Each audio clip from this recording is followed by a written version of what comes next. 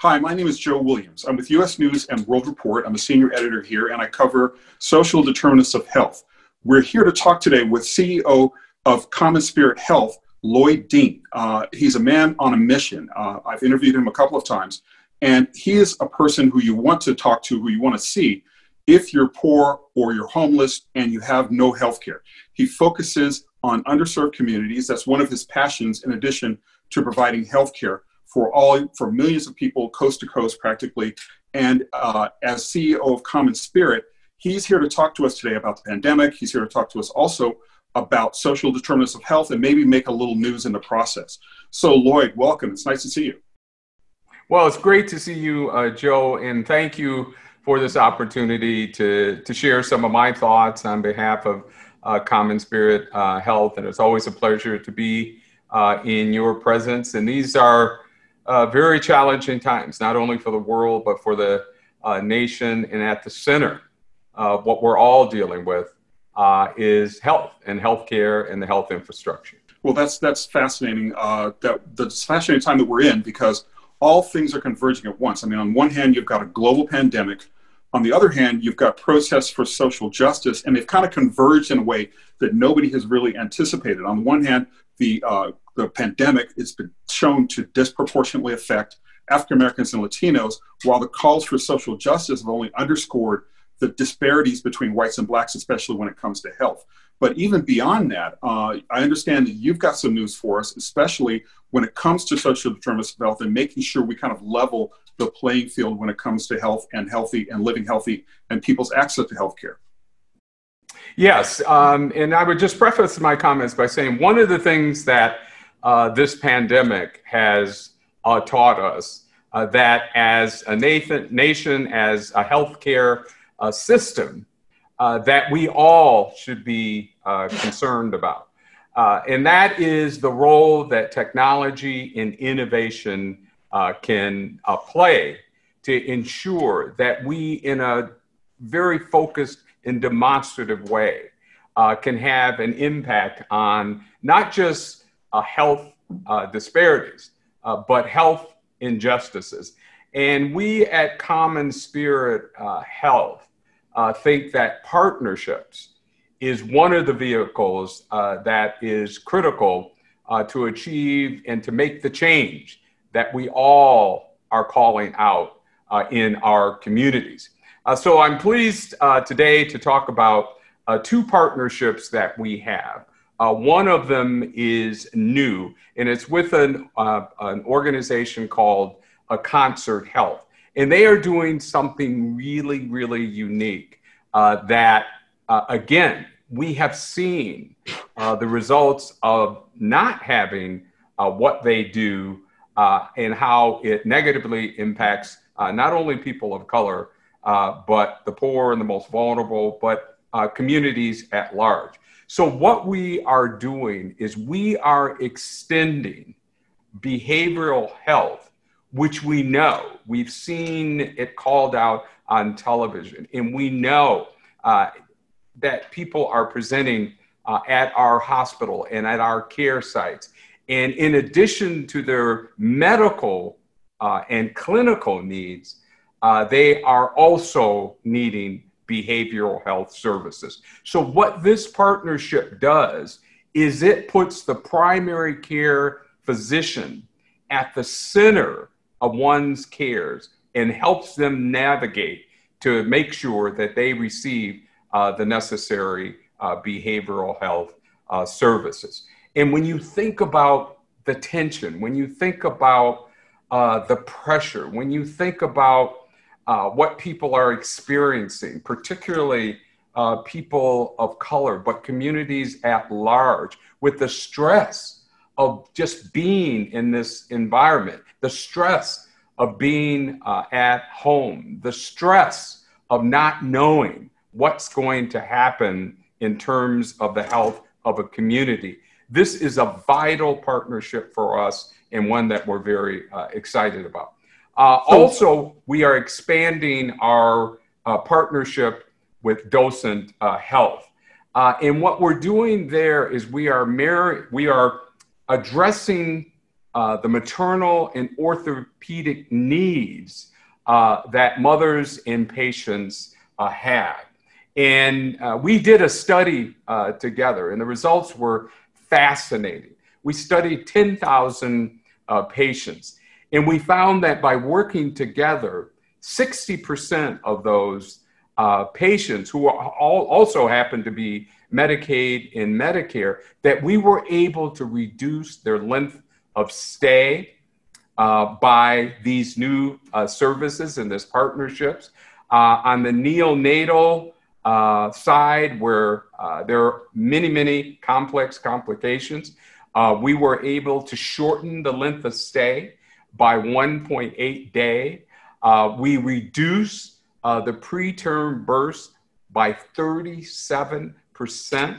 And with our orthopedic patients, we found that by working together through this relationship, they experienced a 45% shorter length of stay. And the one critical metric that we all focus on in healthcare is our readmission rate.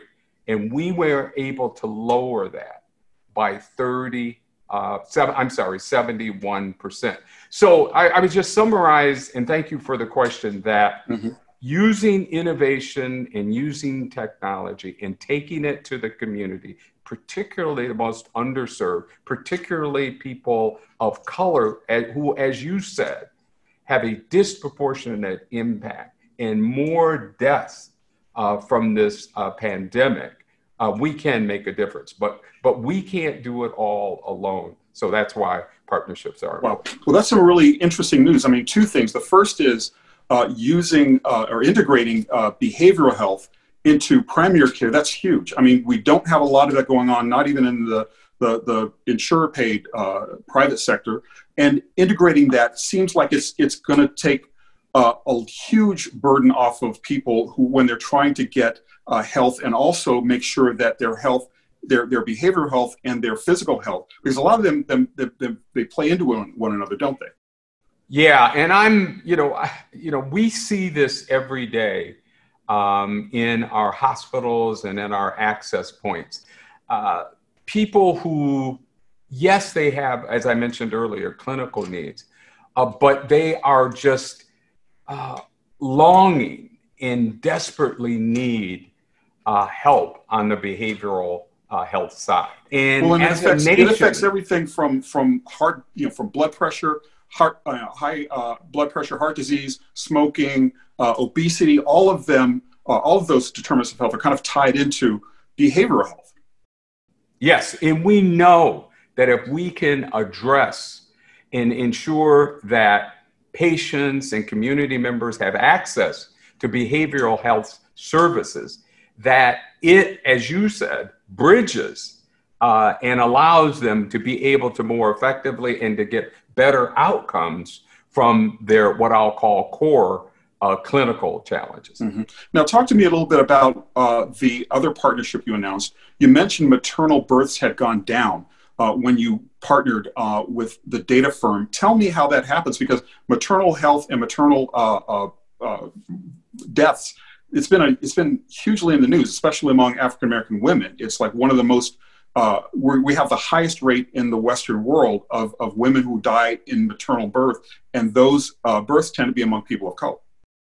Yeah, and when we looked at that and really began to study it and to try to get to the root cause, one of the things that that jumped out at us is that navigating through the healthcare environment, particularly around these types of services, in many cases were an obstacle to people getting the care that they need. So what we're doing is utilizing virtual care and personally, from a personalized perspective, helping people get the services that they need.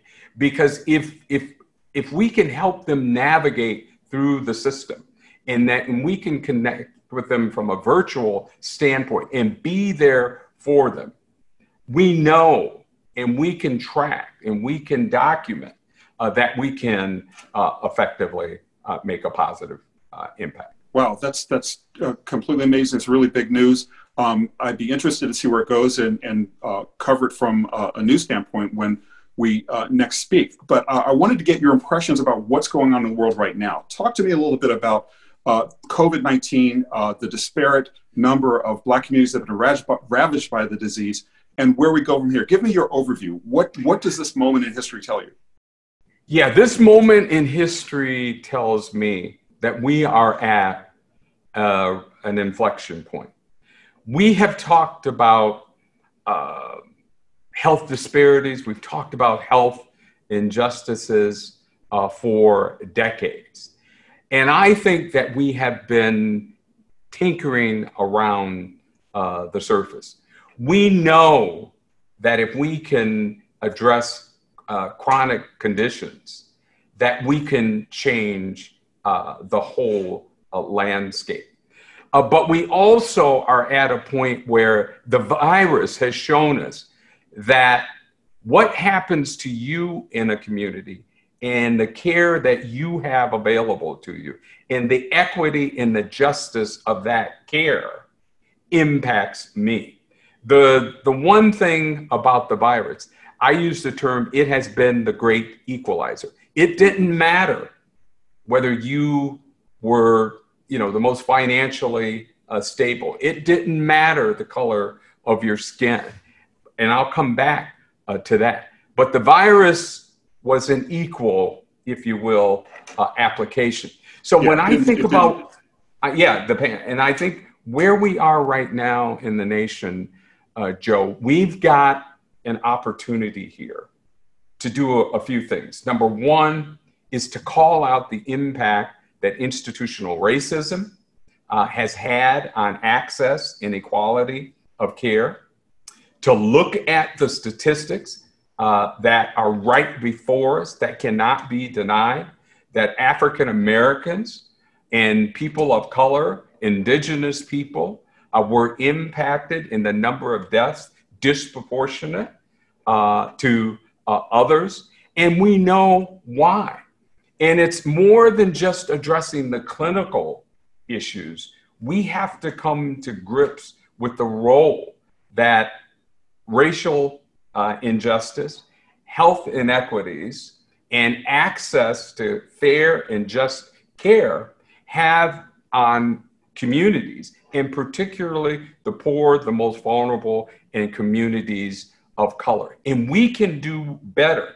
And now we know what needs to be done, but we can't do it in isolation. We have to look at financial resources. We have to look at community resources. We have to look at housing. We have to look at transportation. And we have to ensure that those needed services are going to be there fairly and equitably for people of color. It is a shame that our most vulnerable communities are experiencing the level of deaths and positive cases in comparison to other communities. And the fact that African Americans died in this virus thus far 4 now to 5 times more than others is something that is not, should not be accepted by any of us. Well, especially in the world's richest country with one of the most advanced healthcare systems. Now, you mentioned something interesting when you were talking about this. You talked about housing, you talked about transportation, you talked about different facets where institutional racism has really taken root. I want to get your thoughts about the number of counties. I think it's up to maybe 20 or 30 and counting. Counties, localities, and in some instances, governments that have declared racism as a public health issue. Talk about that. Why is that a big deal, and what does it mean in the long term for bringing health equity to everyone? And let me just say, I think that those who have called this out, we should be extending a great deal of gratitude for. Because the reason that all of the pieces come together here is that if we have a system that by its structure racially discriminates between ethnicities, between the poor and those who have resources, that impacts the healthcare infrastructure. Everyone. It impacts access. So it leads and sustains this injustice and this inequality. And if that hypothesis remains true, coming into the system, getting the kind of quality care that one needs to address their healthcare needs is going to remain disproportionate. And we know that there's measurements and community resources that can be brought to bear where we can and must ensure a just, fair, and equal healthcare infrastructure for all communities. Right. And you're talking about, when you mentioned how all of these things intersect and how structural racism impacts how people have their access to healthcare, you're also if you broaden the lens out a little bit, you can also imagine how just a lifetime of microaggressions that people talk about, a lifetime of discrimination, a lifetime of being concerned about unfair treatment at the hands of police, that coupled with the fact that some neighborhoods are some poor neighborhoods it's the legacy of redlining. It's the legacy of unrest that has happened 20, 30 years ago that really hasn't been addressed. Those are large structures. And what you're saying is that those structures have to change in addition to getting or allowing equal access for treatment to people who are in underserved communities. And we're talking about investment in neighborhoods. You're talking about investment in transportation. How does that happen? It happens. Like it's impossible. Yeah, great question. It happens in many ways. I've talked, and I grew up in an environment where you did. My parents were fearful of the healthcare system. They felt that when they accessed it, that they weren't treated equally. They felt that there were obstacles, that they were looked down upon. They felt that they did not receive the kinds of follow-up care or access to care.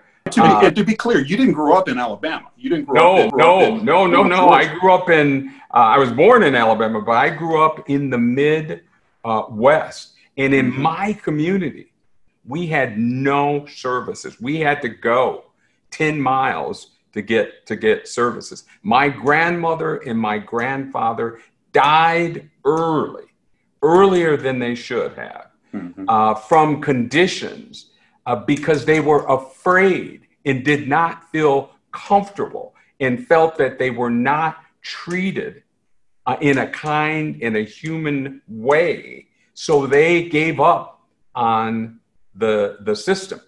And they felt ultimately that the reason was first because of the color of their skin.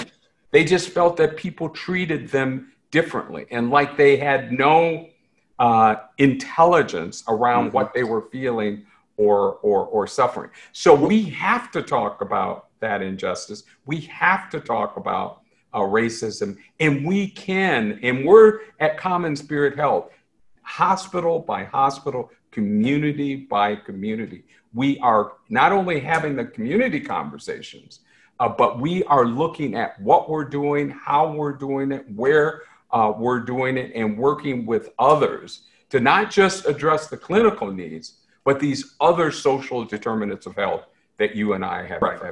That's exactly right. And one of the things that you said when you talked about the mistrust your grandparents had with the medical system, I mean, there's ample proof that mistrust in some ways was justified, from the Tuskegee experiment to Henrietta Lacks to all of these things that happened to African Americans over history. And even now, there are studies that prove that there's bias, implicit bias in the medical system when you and I go to the doctor.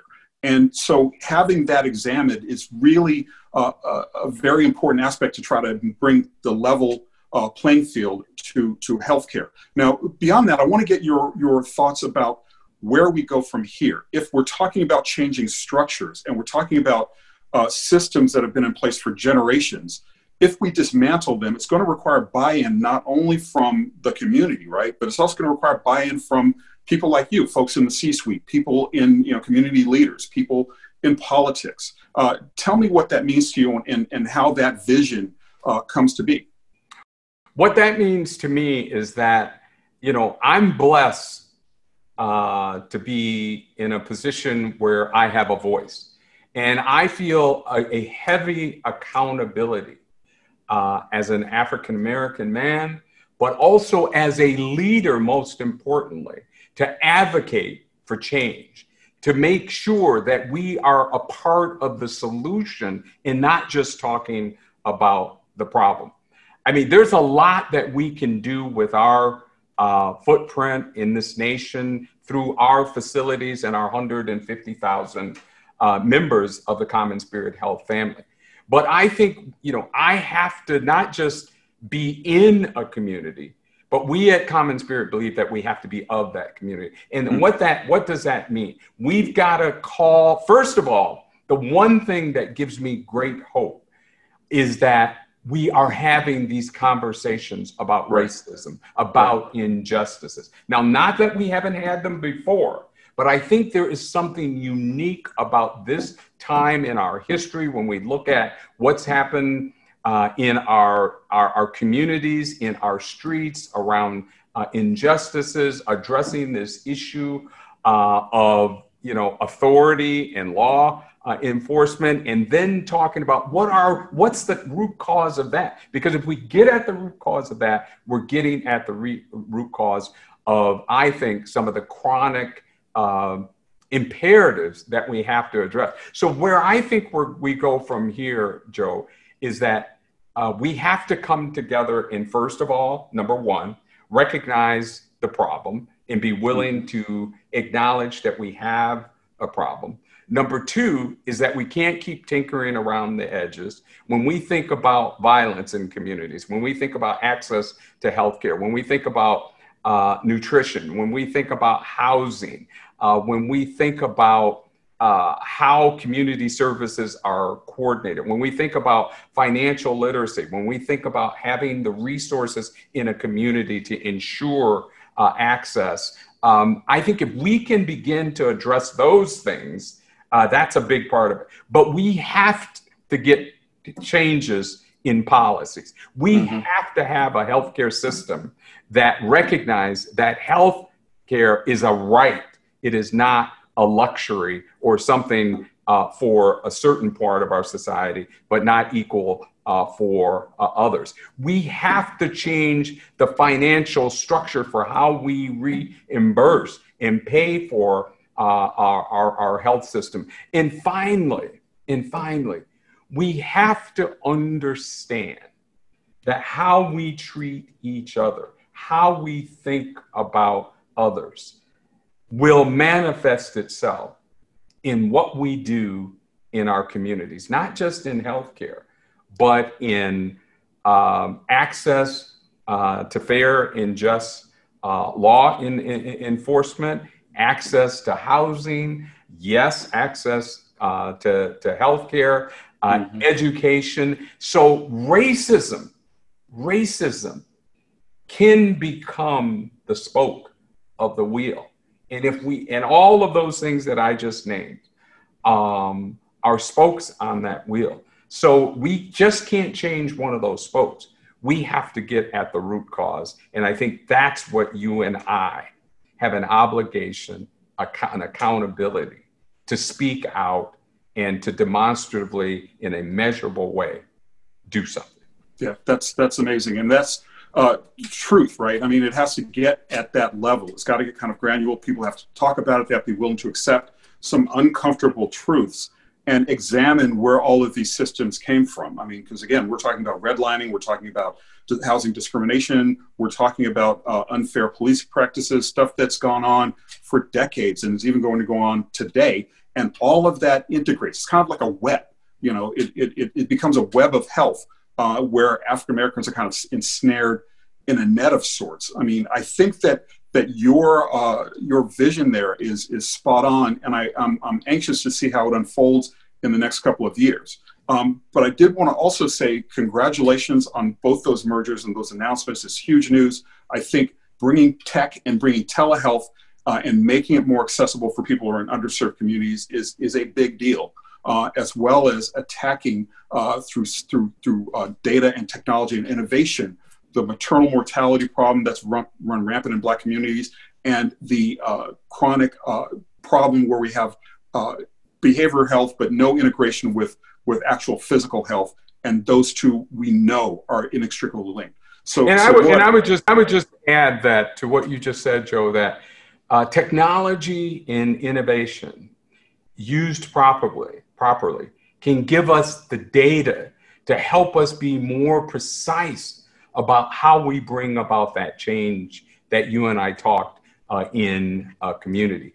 Data for data's sake is data, but data can be very, very powerful if we apply it to problems in a way that gets us to, as I mentioned, the root, if you will, information, so that we can address that and bring about change. You don't know where you're going to go unless you know where you've been and where you are. Exactly. Yeah, it's amazing. Well, Lloyd, it's been a pleasure talking to you. I really appreciate you joining me on this chat. Thank you so much. Congratulations and best of luck.